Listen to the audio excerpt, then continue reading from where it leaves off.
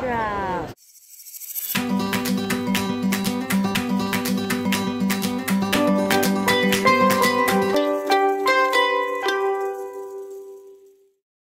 This is going to be a very quick video, just an FYI, and for those who wanted to know more, you can go ahead and enter your questions in the comment box down below, and I'll try to answer it as much as possible. So if you want more travel tips video, informative videos when it comes to traveling during this new normal, please go ahead and subscribe to our channel. Okay, so for today, we're going to discuss about the updated baggage information for Cebu Pacific. And this is very timely for those who are traveling during this new normal phase of our lives. Okay, so in the homepage, you just have to go down, scroll down, and you'll actually look, or you can, click this link, baggage information, and you will be redirected to this page. Now there are a lot of sections here: hand carry baggage, checked baggage, special baggage, and dangerous goods.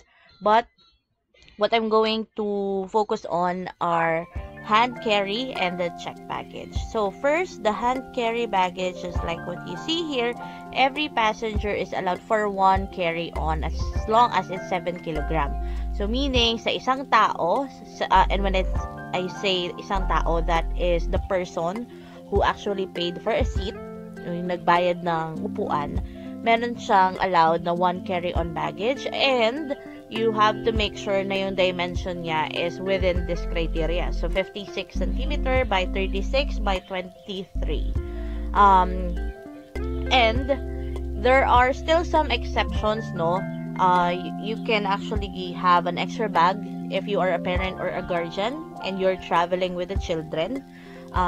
If there are medical related and there are items purchased inside the airport, so that is after na no mga security. Diba, you go to the check-in counter and then you go straight to a gate, not really the pre-boarding gate, yung gate na may security that you have to yung kailangan mong pumasok dun sa malaking machine nila na i-scan. So, yon. After that, yun, pwede naman yung mga binili mo dun, you can actually carry that. Any items purchased inside the airport, of course, you will not have any time to put it in your check-in baggage. Tapos, small bag that can fit under the seat. So, technically, yung carry-on or hand carry mo can be 2 bags, pero yung isa is very small lang. Yung siguro yung mga very crossbody, yung peg lang na, alam mo yon, yung pwede. But, what you have to really remember is it should be a total combined of 7 kilograms. So, if you have 2 items or 2 bags, then, of course, 7 kilogram lang ang total. So, yeah. So, next topic that I really wanted to delve into is the checked baggage. So, if you can remember, and if you're a follower of Cebu Pacific in their social media pages, they announced that March 2022, only one baggage piece for 32 kilograms and 20 kilograms. But it's a good news that they actually changed it again. So, yung effective April 2022, ayan, this is the most updated baggage policy. So, remember, upon booking, you have an option if you are going to purchase 20 kilogram, 30 kilogram, or 40 kilogram. So, just to explain, starting sa April 1, yung mga 20 or 30 or 32 kilogram, only one baggage lang yung allowed. Pero if it's 40 kilogram naman, you are allowed to have maximum 2 baggage, but make sure that the maximum weight of each baggage piece is 32 kilograms. So, I had this incident when I was traveling from Greece to Manila. Yung baggage ko umabot ng 40 kilograms. So, it's a global policy pala na 32 kilograms lang per piece because of safety reasons na din on your luggage. So yan.